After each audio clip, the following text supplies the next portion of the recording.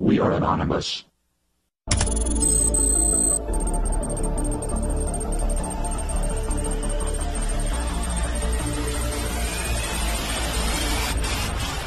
While there is certainly no shortage of bogus images and false claims surrounding the horrifically violent shooting in Las Vegas this weekend, there are some very serious inconsistencies that need addressing. A major one of those inconsistencies has to do with the myriad of reports of multiple shooters.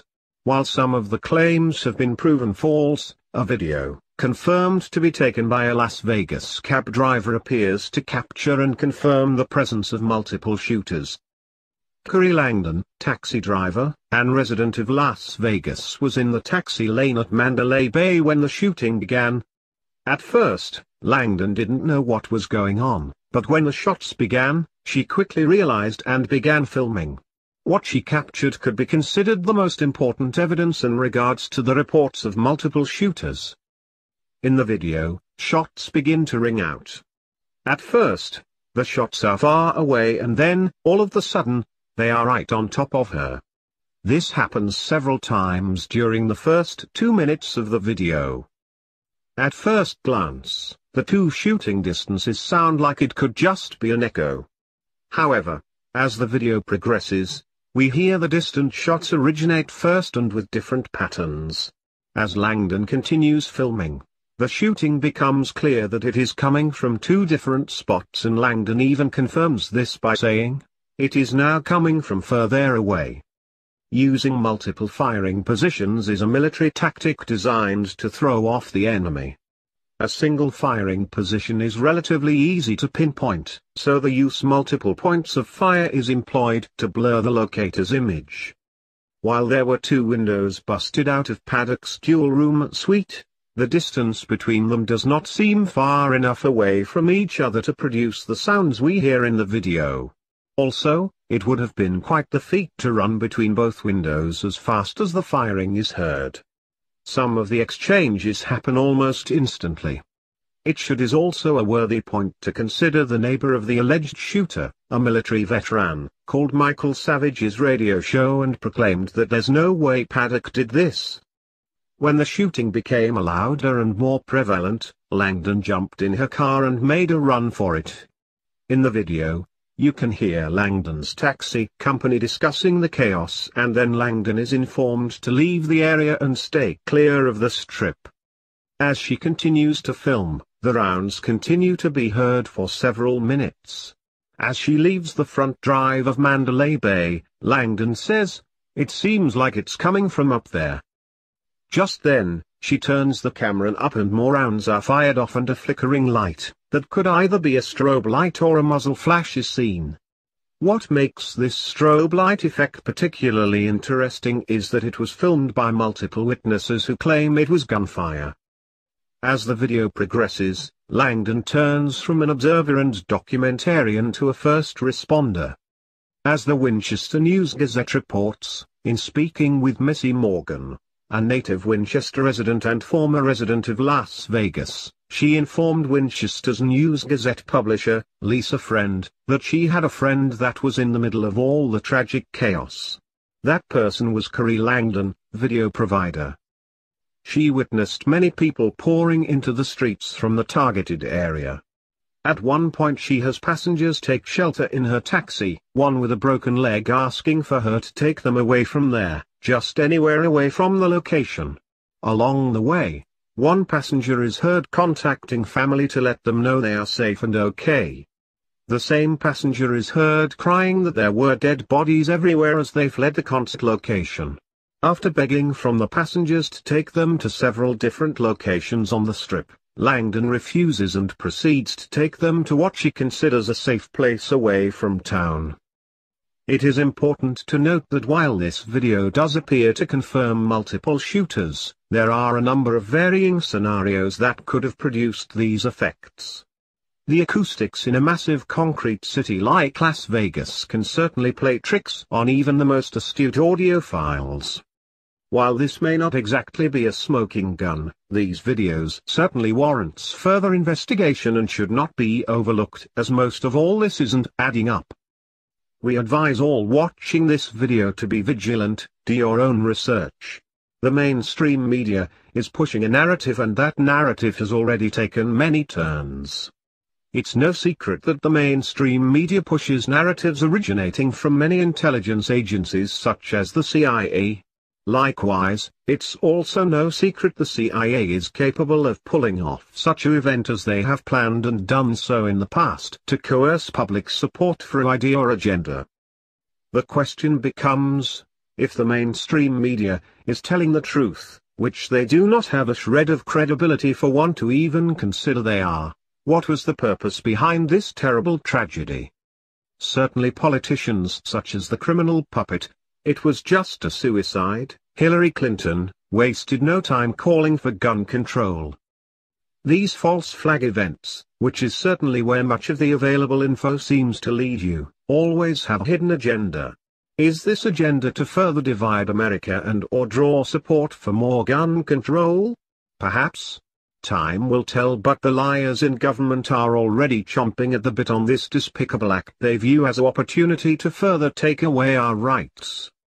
To the victims of this tragedy, Anonymous wishes to express our deepest condolences to all that is affected by this and their families. Our hearts bleed with yours. No one should ever have to live with the effects of losing a loved one to these kind of circumstances. Here is a compilation of the videos in question as well as the radio broadcast from Michael Savage. We are Anonymous. We are Legion. We are the revolution. Expector.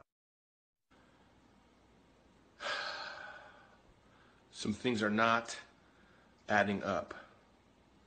So it's all over the news that the shooter was on the 32nd floor.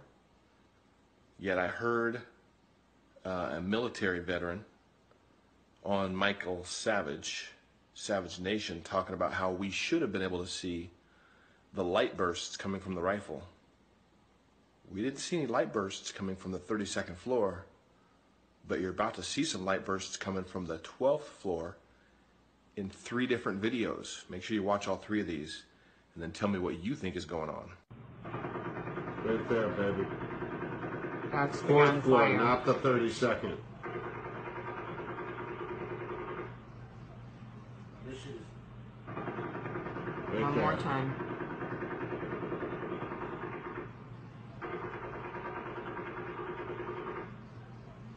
And notice the sound is off with the light because he's filming from a throw Distance, distance. This is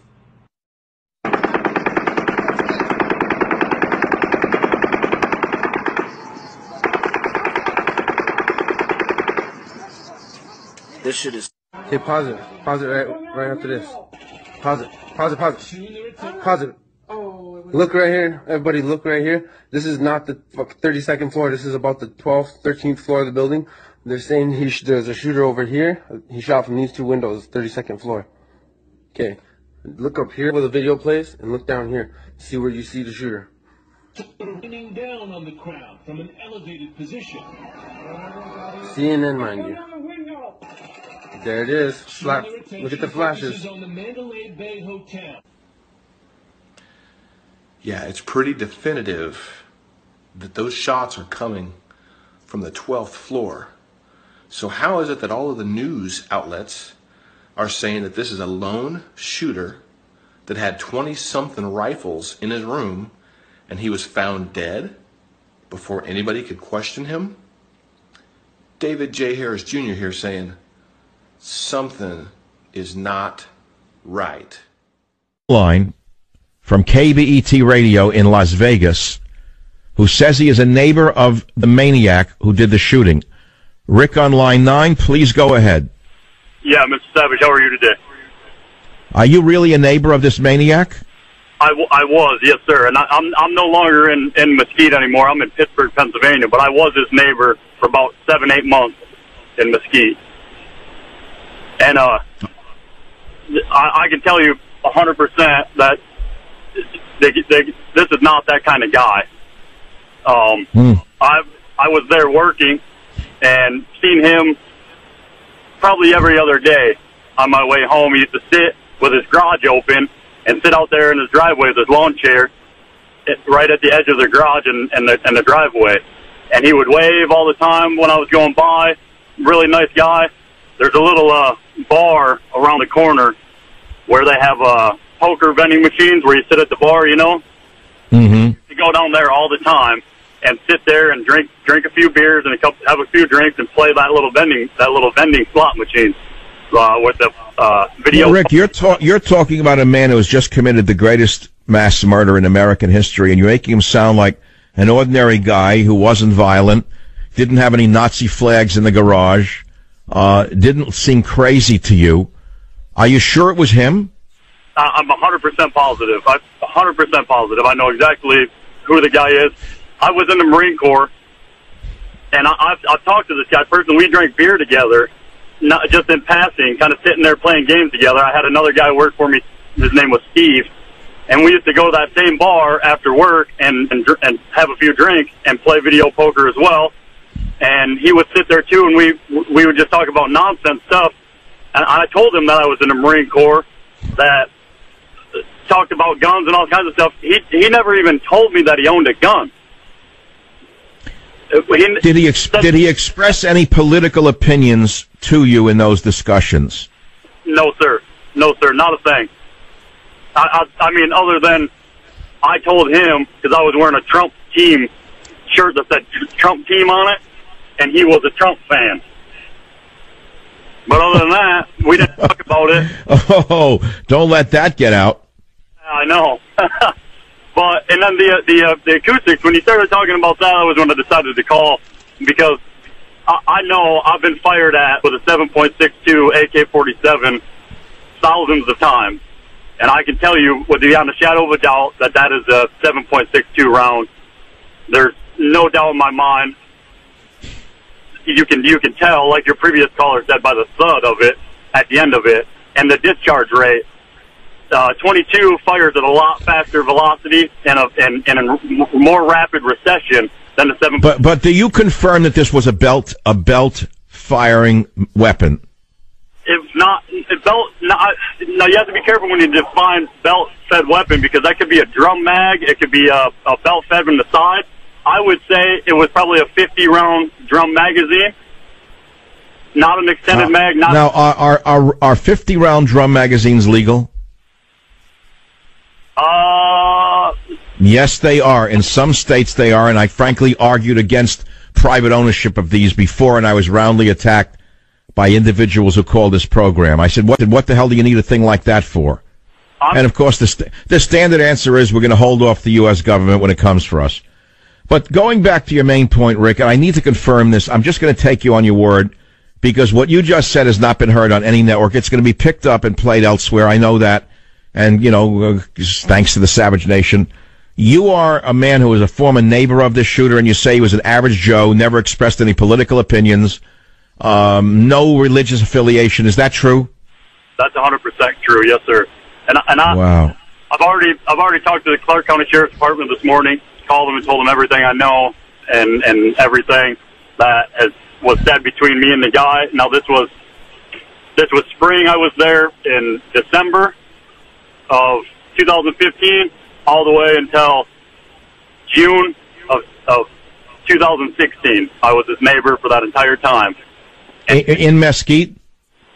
In Mesquite, yes, sir. Yes, sir. Unbelievable. Multiple times. I've spoke with him multiple times. I'm not a big conspiracy theory guy, but it don't sit right. I know this guy. I've drank beer with this guy. All right, so, okay, you're not a conspiracy theorist. Ordinary guy, doesn't snap. Something's wrong with the picture. Clean skin. Was he brainwashed? I don't think so. He was too smart of a guy to be brainwashed, I think. That stuff. All right. So wait, you don't go for conspiracy. He wasn't brainwashed. So what is your instinct telling you as a man who's been in combat? Obviously, you have a very, very heightened sense of reality. What is your instinct telling you? It's a setup. I know that sounds weird, but it's got to be a setup. What more? How does? Wow, wait a minute, hold on. I understand what you're saying. That's the body they found in the room, but he may not have been the shooter. Exactly. I mean, how many movies have you seen with that exact same plot? I mean, oh my God. How does it describe multiple people running through the crowd? What, 2 people running through the crowd saying you're all going to die? Yes. And then all of a sudden, it's some average Joe guy who was an accountant who spent his days gambling at the video poker machine around the corner from his house drinking beer. Who, for all right, so if you were writing the mystery novel, there are far more nefarious players involved. They did the shooting. They broke into his room and killed him and made him look like the shooter by laying guns in the room? Absolutely. And he had been there since the 28th of September. Yeah. And then finally on the last day of the last show of the concert, he starts shooting people. I mean, it doesn't add up. Why didn't he shoot people a long time ago? What did he do? Go out and enjoy his weekend and then decide he was going to kill people? Like, it doesn't make sense. It doesn't add up to me. Especially not this guy. Not this guy. So you're confirming in your mind a conspiracy theory in your mind. We call it that. Call it what you want. That's the person they found in a room, but we don't know if he was the shooter, is what you're saying. That's what I'm taking it as. I mean, prove to me he was the shooter. Show me the ballistics on his hands from him shooting and on his clothes from him shooting all these shots. On top of that, watch the videos. AK-47, watch any video from when we were in Afghanistan, and the end of an AK-47 in the middle of the night lights up like a Christmas light with a flash. There's nothing coming out of that room. Wait, there were no flashes coming out of the windows of the Mandalay? Watch the videos. I've watched them on Twitter and on YouTube 100 times, and they're looking at the Mandalay Bay and a lot of these cell phones that people are holding, and you don't see a flash one coming out of that room. Well, did he have a flash suppressor on the end of his weapon? You wouldn't. I mean, there's still. I mean, you're 30 stories up in the middle of the night. You're going to see something. I mean, but why would he? And anyway, why would he need a flash suppressor if he was just randomly shooting into a crowd? What's that for? Whoever was doing it knew that they would be caught eventually. But you're saying he didn't even do it. I mean, I'm not going to say he didn't do it, but it's just hard to believe. It's really hard to believe knowing the guy. That's it. All right, I want to repeat what we've been talking about because I'm going to play this sound again tomorrow. Jim, we got to grab this. This caller, Rick, from KBET in Las Vegas, says he used to live next to the alleged shooter. He doesn't believe this alleged shooter did it for the reasons he described. And he's not given to conspiracy theories, but he thinks the whole thing was a setup and there are other individuals involved. Does that accurately depict what you are saying, Rick? Yes, for the most part. I mean, it sounds harsh coming off like that because it makes me sound like a like a weirdo, but there's too much involved knowing the guy personally. So All right, weirdo. Don't worry about it, weirdo. This country takes weirdos to figure things out, but you're not a weirdo. You're an American patriot who's actually faced bullets flying at him from an AK-47. Rick, thanks for calling from Las Vegas. All of us, and then they kept coming. They even came into the just to stay down because every time people got up, they just start shooting, and it wasn't like it was like there's someone right there. How much? Charming. Their favorite word is me. My daughter believes that she's better than most everyone else. My world revolves around me completely. That whole thing was a mischaracterization. You made me look horrible. Is this a mischaracterization of her? No. Next, Dr. Phil. I really hope that they get some sort of policy, not just Vegas, everywhere, some kind of policy to where when this stuff happens... Why we know there were multiple shooters at the Route 91 Music Festival, which left 59 people dead and 500 others injured from automatic gunfire. But today we put the nail in the coffin. There is no way this was a random occurrence hatched by one psychopath. This was several psychopaths that planned this, and it took a whole team of people to execute it. For this, there's no doubt. And anything you hear from the mainstream media telling you about it is a complete lie. And what I'm about to show you will prove that. And all you have to do to grasp that fact is to just ask yourself why the mainstream media isn't showing you these facts. We'll start off easy and we'll work our way to what I consider the smoking gun of this whole debacle by the end of the video. But beforehand, we'll start with this guy, Rocky Palmero, who took a round to the pelvis at the concert that night, which was mere inches from being fatal for him. Like a ton of other witnesses, Rocky says he has no doubt there were multiple shooters at the concert that night, which, as we proved in the last video, is a definite fact. But what makes Rocky's claim so important is that he can prove it based on his injury by simply showing the trajectory of the entrance wound. According to his interview with TheBlast.com, he believes, quote, there were between 3 to 5 active shooters during the attack because as he ran from the initial gunfire, he describes bullets not only raining down, but flying horizontally at the crowd. I definitely do believe that there was 100% more than one shooter.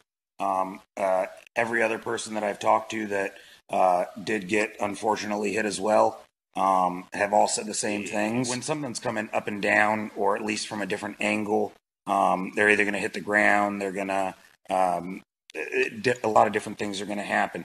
When someone's shooting from a straight horizontal line, it's just going to keep flying. As soon as we heard a little break in it, we knew we had to keep running. We heard the gunfires approaching where we were. They just started getting closer and closer and louder and louder. And I knew we were getting gunshots that were closer to us than where they originally started, and that's when we knew we had to run. I do believe that there were people inside of the venue that once the initial shooting started, and everyone kind of panicked, running everything. Once the lights turned on the stage and kind of lit everything up, it was a lit target. Every other night at the concert, everybody kind of exited right off Las Vegas Boulevard. That was standard. That was routine. You get out of the concert and you go down and go into the next casino. Well, at 10 o'clock, they closed every exit on Las Vegas Boulevard, every single one. They gated them all closed with chain link fences. 10:08, the shooting started, and it was we were pigs sitting in a corral. We only had one exit to go out of, and I don't think one patient has been able to leave without giving another statement, myself included.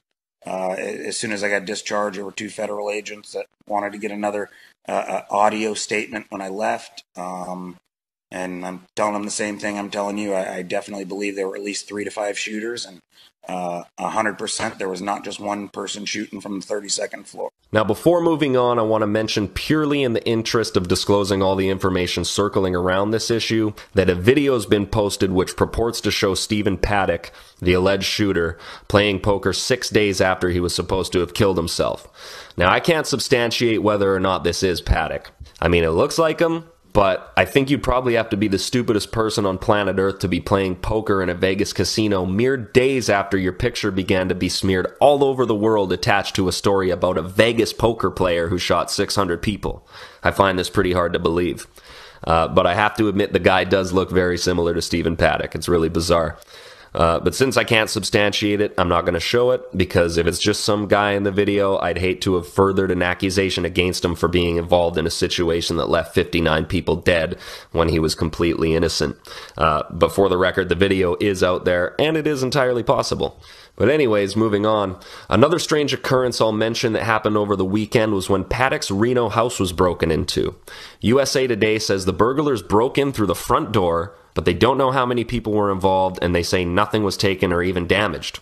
Now the Reno police and FBI are together, quote, working to make sure no further incidents occur, end quote. So I don't want to speculate on what significance this bears on the case as a whole, if any, but it's worth noting as it's just another strange piece to this overall puzzle of corruption. And also this weekend it was stated by the Vegas police that Paddock shot a security guard in the hallway of the Mandalay Bay Hotel 6 minutes before he opened fire on the crowd out the window, which completely changes their story from earlier when they said the guard was reacting to the shooting.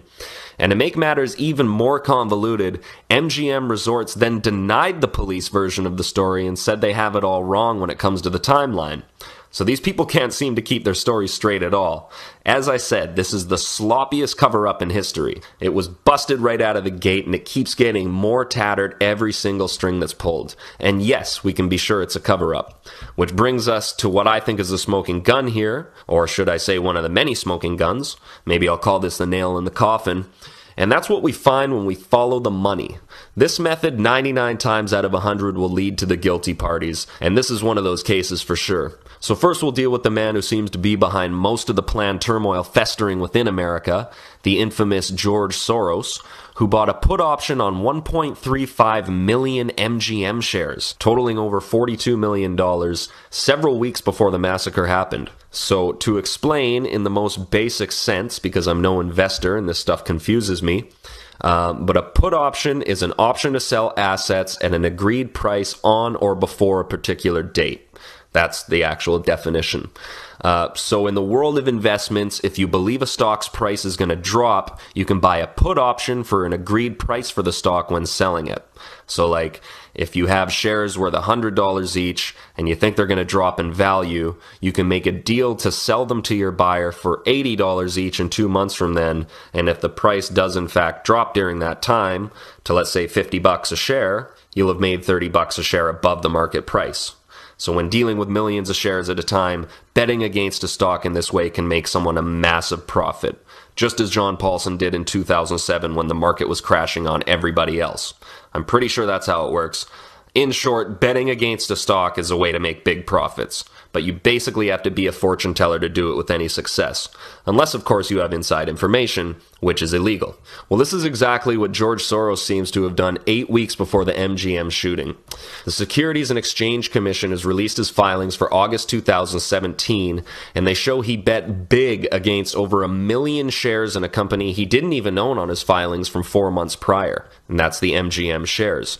So you gotta ask yourself, how did George Soros, the man behind so much political, social, and economical corruption in the world, and a man so connected he can influence entire countries with a mere phone call, how did he know the MGM stock was going to fall? The common sense answer can only be because he knew the event was going to take place before it did. And if you're confused about this, take into consideration that MGM had just approved a $1 billion share repurchase program, which means the company itself goes around and buys up its own stocks, and in turn, because there's less shares available to the public, they go up in price. So why would Soros bet they were going to go down? What could he have possibly known that no one else did?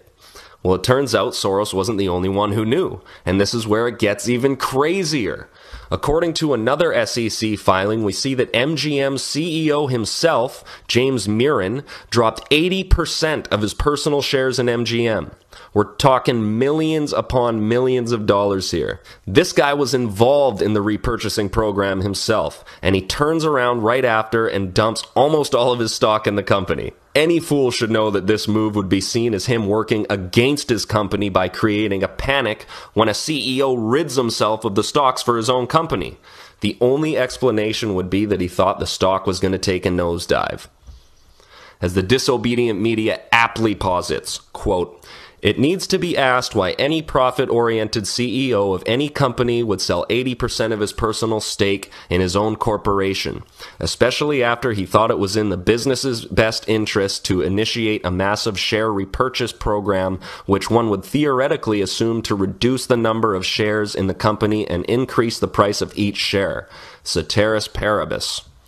Why would the individual with the most information about the company sell 80% of his shares immediately after the commencement of a program that most would consider positive for the stock? Shouldn't he want to hold on to his shares? Is there something he knew that others didn't that led to so much movement in such a little time? What a week! End quote. So there you have it. And it doesn't take much imagination to figure out what Mirren's scheme is here. It's the same as the Rothschilds after the Battle of Waterloo. He sells the shares as they're high. The shooting that was planned happens, and then the stocks drop, and then he buys them back for pennies on the dollar. And abracadabra, you just made millions in profits. For nothing. Well, there's a term for that. It's called insider trading, and it's illegal. But not as illegal as mass murder. And based on Soros and Murray's market activity, we can see, if nothing else, a full investigation of them both is completely warranted, and even more should be demanded by the American people. These moves are the smoking guns. These men profited off the murder and injuries of innocent people. And this was no accident. Soros' put option and Murray's selling off of nearly all the shares he had in the very company he runs are both only possible if they knew the stock would drop for some otherwise unforeseen reason. And then bang, the biggest mass shooting in American history happens at the MGM. What are the chances? That's all I got for now. Share this video if you found it interesting, and don't forget to subscribe with the button below. Until